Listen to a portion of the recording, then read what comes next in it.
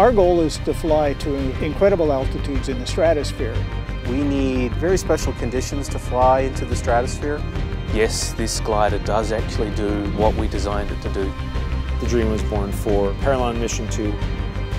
A lot of individuals got involved to make that dream a reality.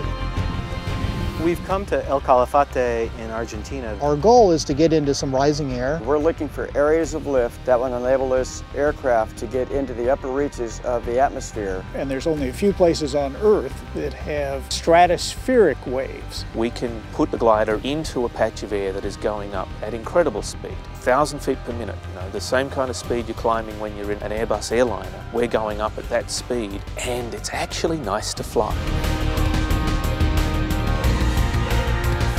The virtual cockpit gives us all the information on the ground that we need to know if the flight is progressing safely and smoothly, and that we're able to continue to progress higher and higher. We've added even more to the virtual cockpit. So this year we have a live video feed from the tail camera, which should immerse the user even more into the flight experience of Perlan. We look at the pressure in the cockpit, in the capsule. We look at oxygen that the pilots are breathing. We're looking at the battery. We're looking at temperatures at various instruments.